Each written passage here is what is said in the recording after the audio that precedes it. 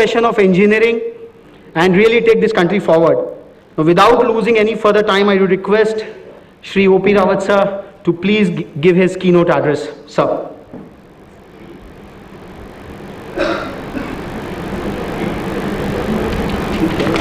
Good afternoon, everybody. Respected Professor P.B. Sharma, Professor Rameshan, Professor Chandan Tilak, Mr. C.S. Prasad, CMDs of Central Public Sector Undertakings, distinguished guests, ladies and gentlemen.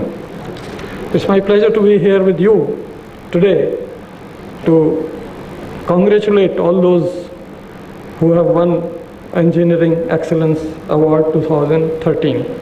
However, I also apologize because of Parliament Committee meeting scheduled for today, this afternoon. I will not be able to be with you for long and I have to leave, as already pointed out. Every award is important. In fact, it motivates us to deliver our vision and purpose. I consider that DNA of motivation consists of drives which are innate, internal to us, which make us behave in a particular manner. Needs. Somebody needs external awards. Some people are happy just by doing something which they like, intrinsic or internal awards.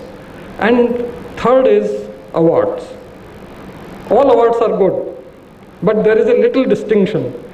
Western philosophy says that all awards, whether external, internal, material, spiritual, all are good.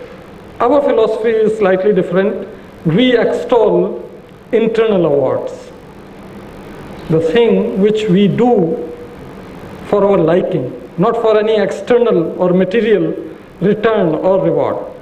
I'll just give an example. 3 people are constructing a temple. They are breaking stones for that temple. When one is asked, what are you doing? Look, I am doing my duty. I am paid for it. So I am just doing this work.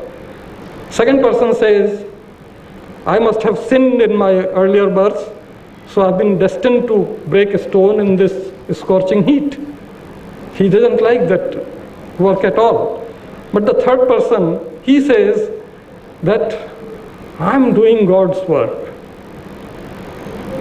I'll be very happy when I learn that something which I constructed, my God is going to live in that.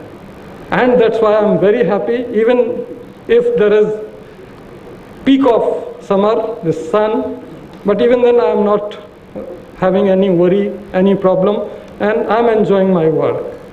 So that explains that what drives a particular individual, how that particular individual's needs are fulfilled to ensure that his drives, all his drives are in top gear so that that person, he or she, they deliver their best to the society.